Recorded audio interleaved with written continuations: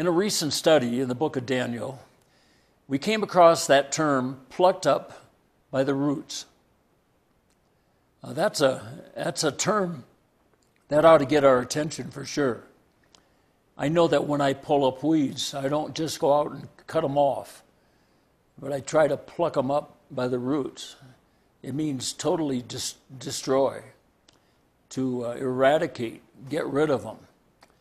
And I don't know if you remember what that term was used about, but remember that in the 7th chapter of the book of Daniel, Daniel had a dream about 4 nations, 4 beasts that came up out of the sea.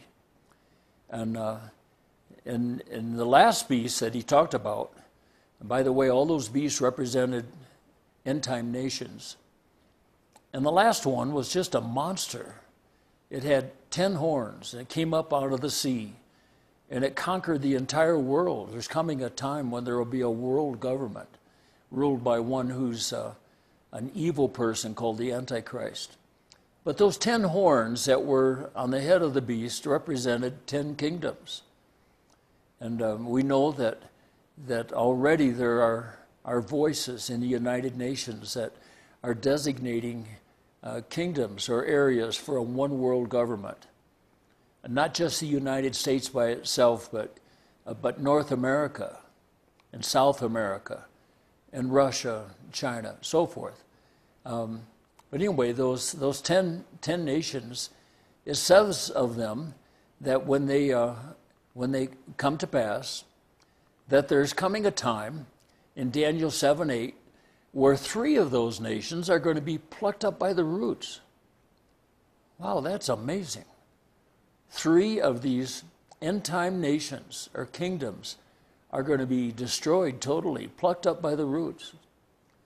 And we're going to look at that a little bit today. We might even ask the question, who in the world are these 3 nations that are going to be plucked up by the roots?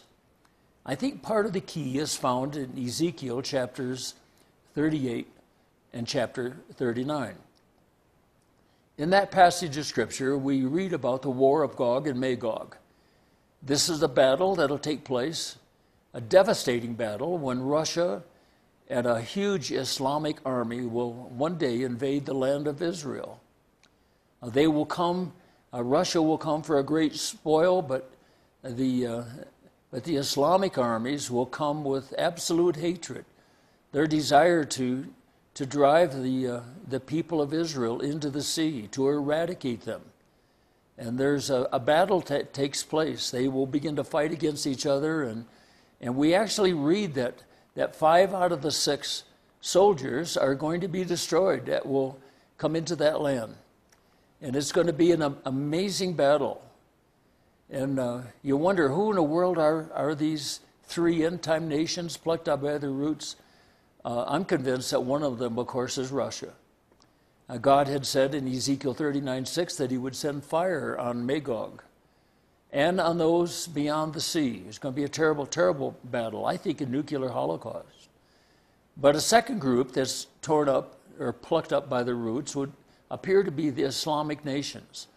Not that there will be nuclear warfare on those Islamic nations, Northern Africa and in the Middle East and so forth, but 5 out of 6 of their soldiers will be eliminated. It would be a terrible, terrible battle. But it brings us to the point of asking the question, who's the third nation? Russia and Islam. Who's the third nation? And well, the Bible declares that the Lord would destroy the homeland of Gog and Magog and another unnamed nation. And of course, I've quoted that before from Ezekiel 39:6. You ought to circle that in your Bible and give some thought about that. I will send fire on Magog and among those who dwell safely in the coastlands. Coastlands is translated in other passages as afar off, or at the ends of the earth, or beyond the sea.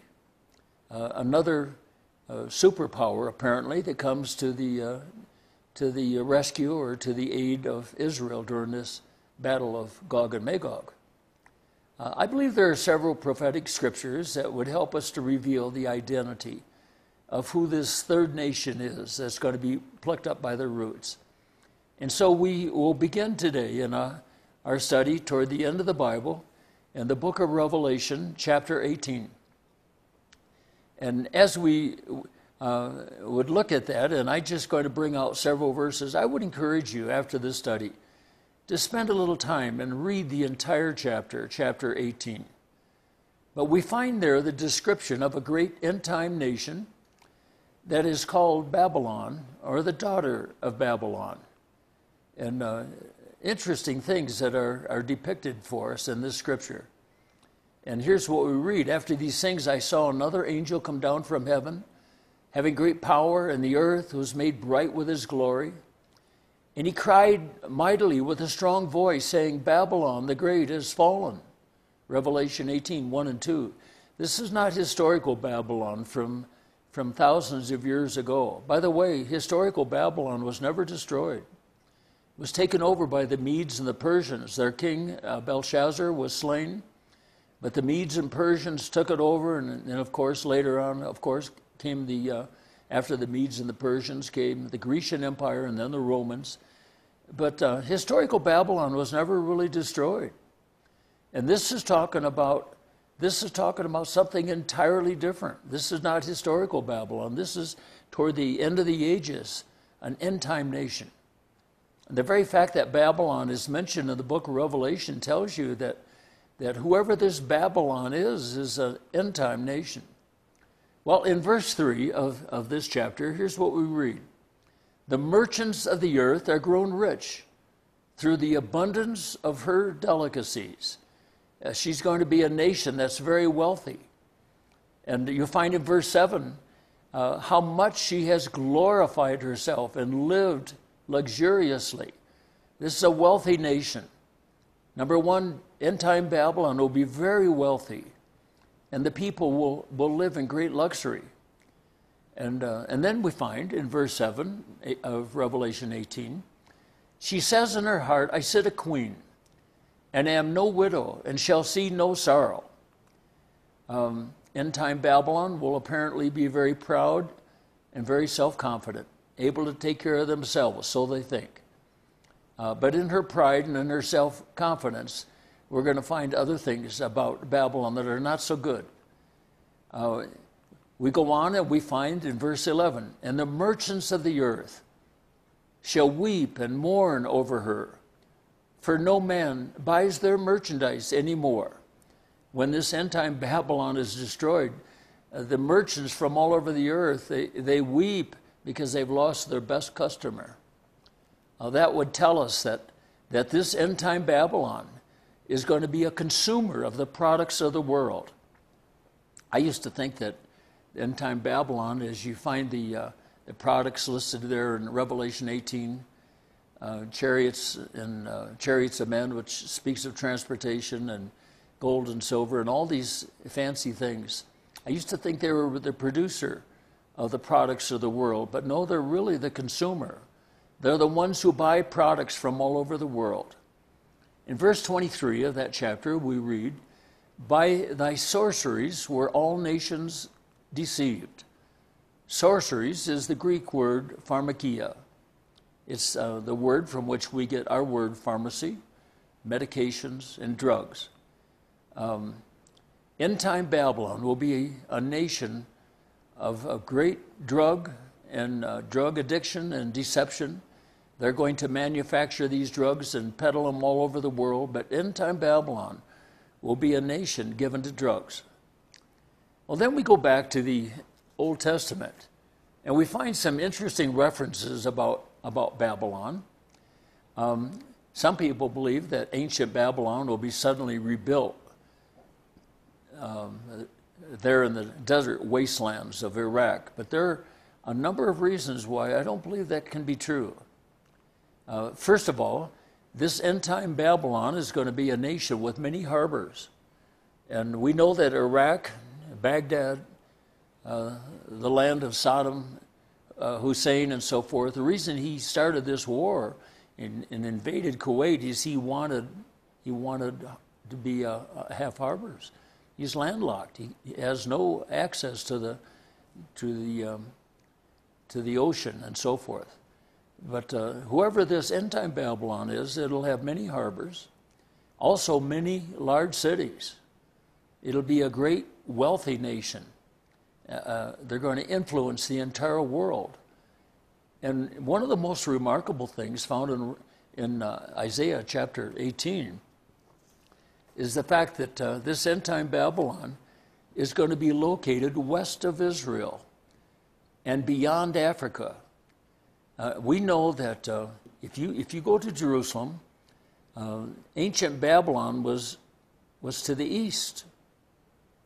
They were beyond the Jordan River and out beyond Jordan and, of course, Iraq.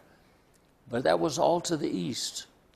The wise men that came to worship the Christ child, they came from the east. We believe they came from Babylon. But listen to the words of Revelation chapter 18 and verses 1 and 2. Woe to the land shadowing with wings, which is beyond the rivers of Ethiopia. There's that phrase, beyond the rivers of Ethiopia.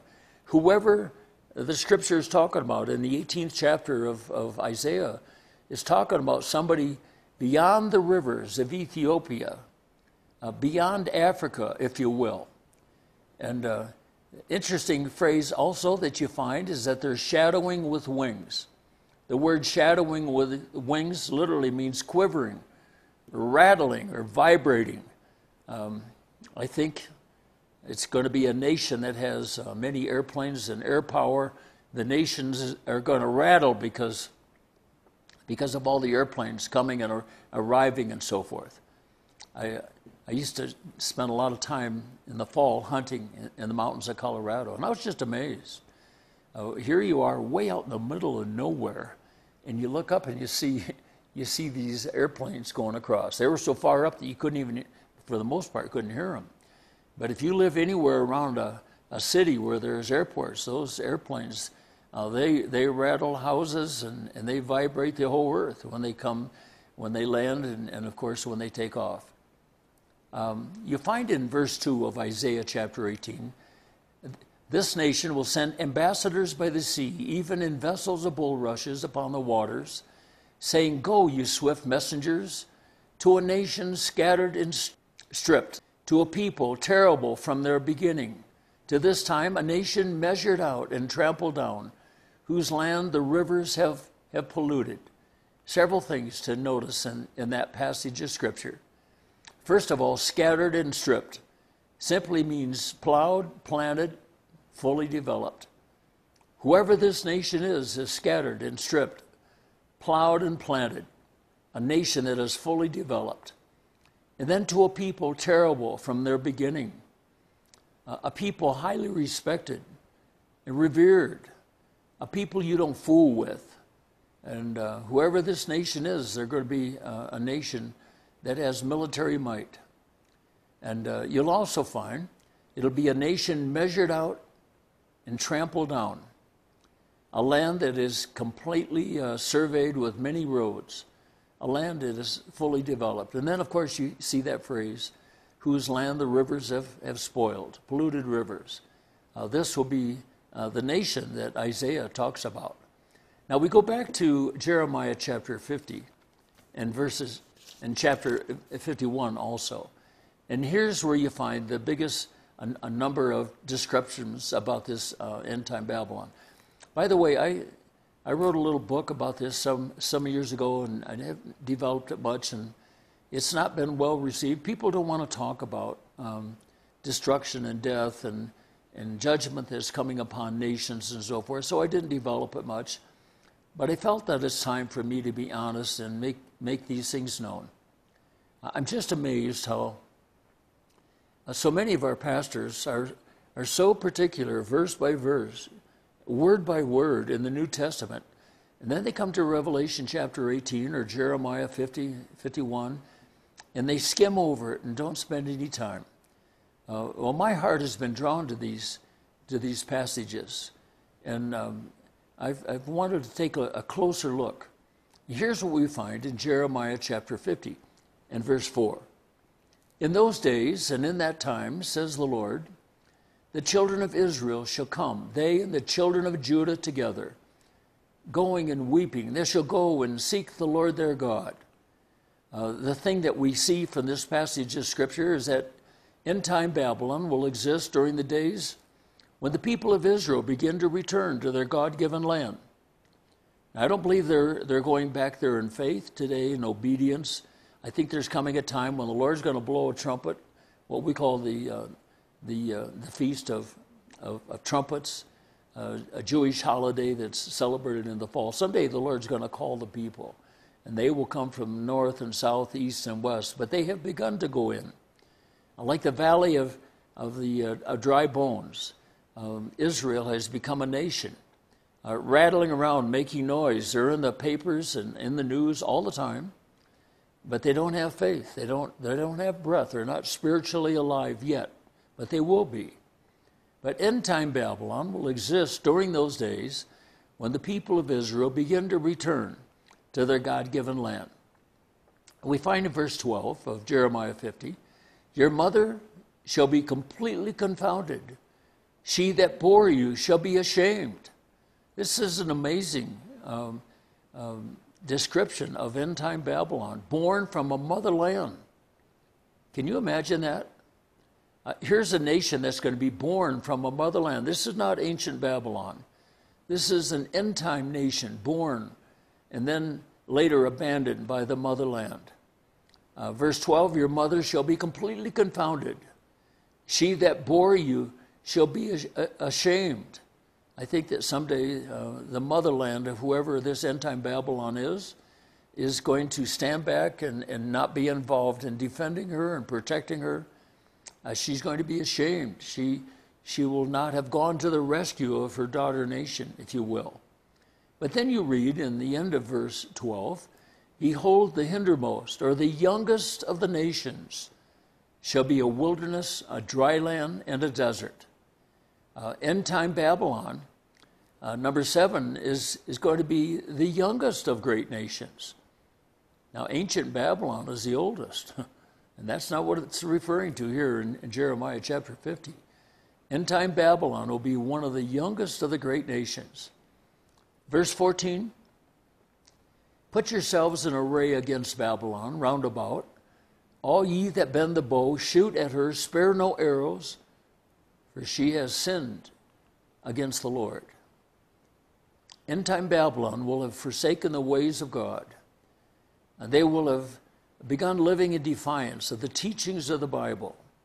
They will come to the point of saying, we don't want God telling us what we can do. It'll be a nation that will reject the truth of God's word. They will bring judgment upon themselves, forsaking the ways of the Lord. And in verse 16, we read, cut off the sower from Babylon, and him that handles the sickle in the time of harvest. For fear of the oppressing sword, they shall turn, every one to his own people, and they shall flee, every one to his own land. This is another remarkable prophecy about and description about end-time Babylon. End-time Babylon will have had many foreign peoples working in their fields, working in their harvests. But these foreign workers someday are going to flee out of absolute panic. Something is going to take place that's going to cause them to return to their own homeland. Back in Isaiah chapter 47, there's a most remarkable prophecy that's given about the daughter of Babylon, and it almost sounds like terrorism. Listen to these words. Therefore shall evil come upon thee, thou shalt not know from where it riseth. And mischief shall fall upon thee, and thou shalt not be able to put it off. And desolation shall come upon thee suddenly, which thou shalt not know. You know, right now, one of the fearful things about terrorism is that you don't know who your enemy is. They might be living right next door. Might be the people that are serving you down at the grocery store. People that have mixed in and live with with a nation that they are intent to destroy. And that scripture says, thou shalt not know where your trouble comes from. You shall not be able to put it off. Desolation shall come upon thee suddenly, which thou shalt not know.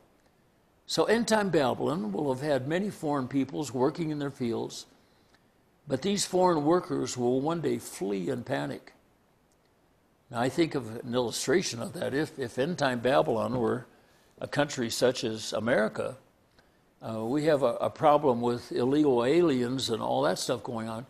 They'll have to break the wall down to get out of here because they're going to flee and be in absolute sheer panic. Don't know exactly who Babylon is, this end-time Babylon, but it's a dreadful thing that's coming upon it. In verse 37 of chapter 50, we read these words: a sword is upon their horses, and their chariots, their transportation system, and upon all the mixed people that are in the midst of her. Mixed people. Number 10, end-time Babylon will be a land with a mixed multitude, literally a melting pot of all nationalities. Now that's pretty descriptive of most countries. We have a granddaughter who's down in Brazil, and they have people from Africa, and they have people from South America, of course, and people from America, and people from Portugal and all over the world. But whoever this end-time Babylon is, it'll be a land with a mixed multitude, a melting pot of all nationalities. And then we go over to Jeremiah chapter 51, and the descriptions continue. This is pretty revealing. Verse 17. Every man is stupid by his own knowledge. What in the world does that mean? Well, Isaiah 47:10 says, thy wisdom and thy knowledge, it has perverted you. You know, it's a great tragedy that the key to economic success in so much of the world today depends on getting a good education. And the people that go after that big education come out with a very liberal philosophy, humanistic. As verse 17 says, every man is stupid by his own knowledge. Your wisdom, your knowledge, it has perverted you. End-time Babylon will apparently be a land with education that denies God and denies good. And it's not only higher education now, it's reached down into our high schools and middle schools and elementary schools. Our children are being indoctrinated. You know this to be true. It isn't just learning about education, mathematics, things like that. They're being indoctrinated. And these kids are coming out in defiance of God. We wonder why the church is shrinking in our modern world. It's because where the kids are being educated. Verses 7 and 8 of Jeremiah chapter 51 says this: Babylon has been a golden cup in the Lord's hand that made all the earth drunk. The nations have drunk of her wine, and therefore the nations are mad.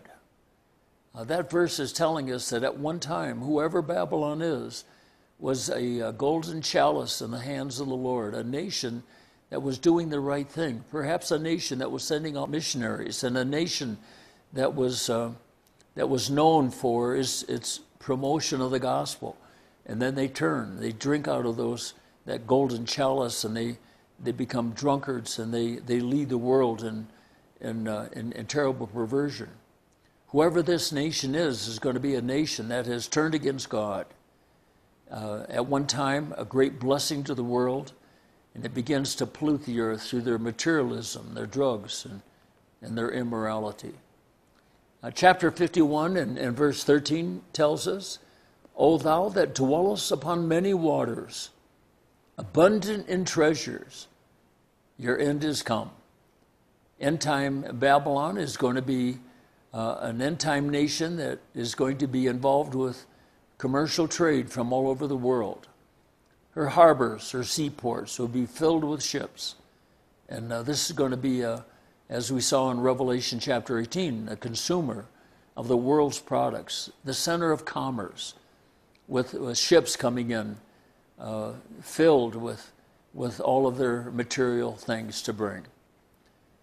In Jeremiah, chapters 50 and 51, we read not only about the description of end-time Babylon, but we also read about the destruction. And this is pretty sobering.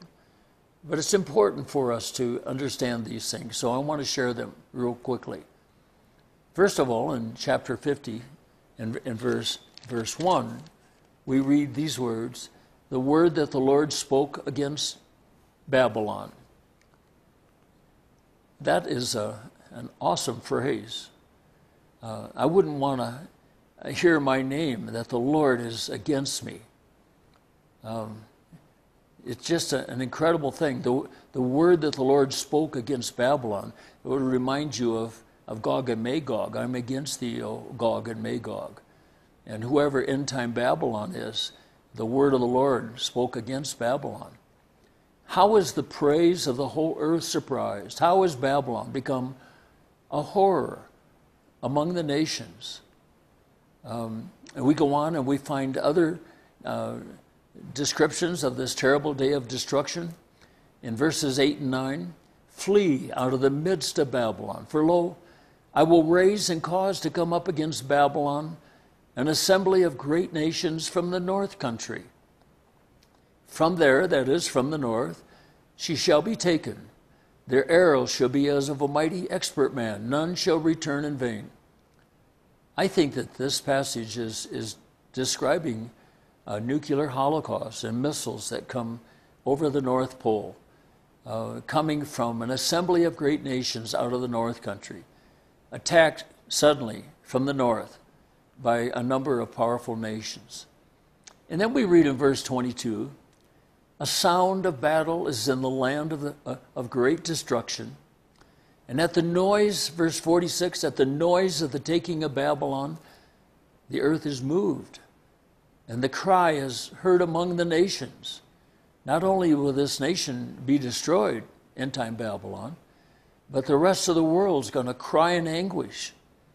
The earth apparently is literally going to be jolted off its orbit because of the terrible Holocaust. I believe of nuclear holocaust and destruction. Isaiah 13:13 and also chapter 24 tells us, God says, "I will shake the heavens, and the earth shall move out of its place." Can you imagine the earth being jolted off its orbit? And if that were to happen, Isaiah 24:19 tells us the earth shall reel to and fro like a drunkard. And if the earth went through space and it's erratic in its movement and not precise like it is in its present orbit, it would create earthquakes and tsunami waves like you can't believe. You know, Jesus spoke about that type of thing in Luke chapter 21. Jesus said, "Distress of nations with perplexity will come, the sea and the waves roaring, men's hearts failing them for fear and for looking after those things which are coming upon the earth." Well, back to Jeremiah chapter 50 and verse 32, we read, "I will kindle a fire in his cities," plural, not one city, but many cities. "I will kindle a fire in his cities, and it should devour all around about him." The devastation of what appears to be a nuclear attack will occur in many cities and not just one large city. And then in verse 42, "The sea has come upon Babylon. She is covered with a multitude of its waves." Great tsunami waves come crashing into the cities built along the coastlands. And we think those are only the things that Hollywood could come up with. But the fact of the matter is that if the earth were jolted off its orbit, remember the liquid of the earth, if the earth became erratic in its movement through space, it would cause waves possibly thousands of feet high that would come crashing into the cities. Wow, it's amazing.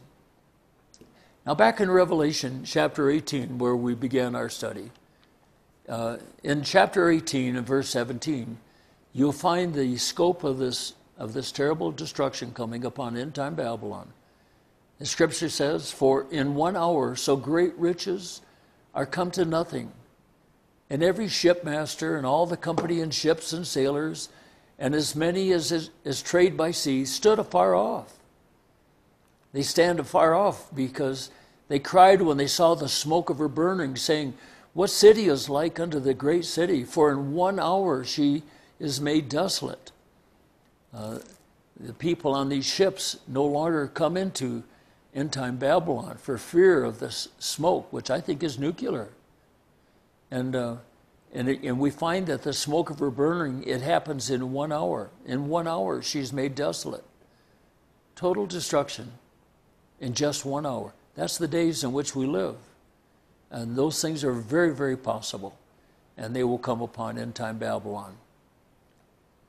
Jeremiah 51, verse 41 says, "How is the praise of the whole earth surprised? How has Babylon become a horror among the nations?"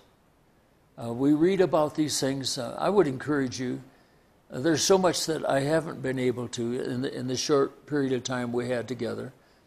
I would encourage you to open your Bibles for yourself. Take a look and read slowly through, repeatedly, Revelation 18, and also Jeremiah chapters 50 and 51.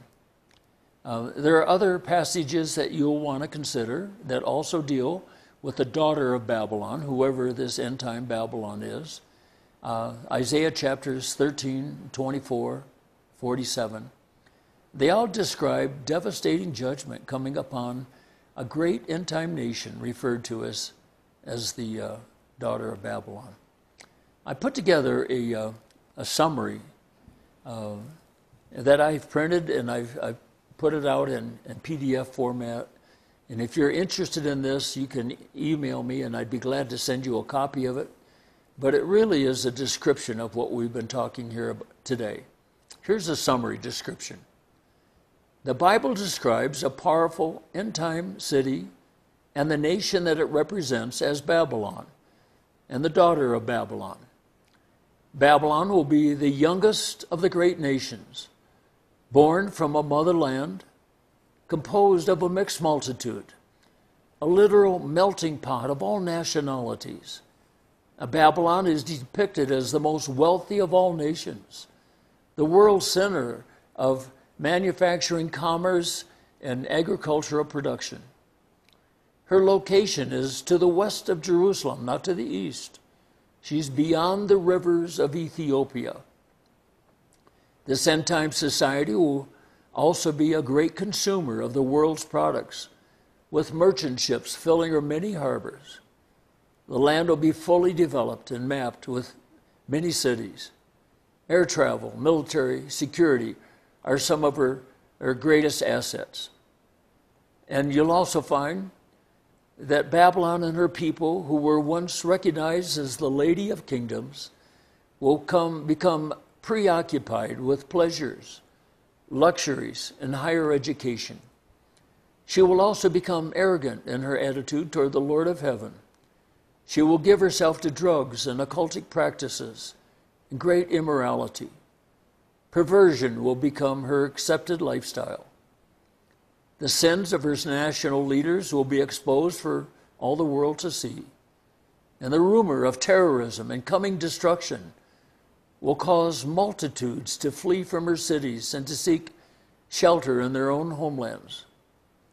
The once glory of kingdoms will come under severe judgment and the chastening hand of the Lord, who himself made her great.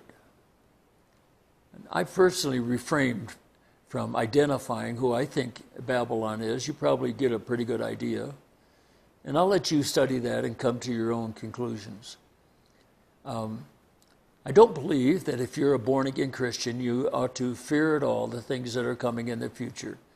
Remember that absent from the body is to be present with the Lord. And even if this took place before the rapture, in a moment's time we'd be in the presence of the Lord, and things will get real good as we're in New Jerusalem with him.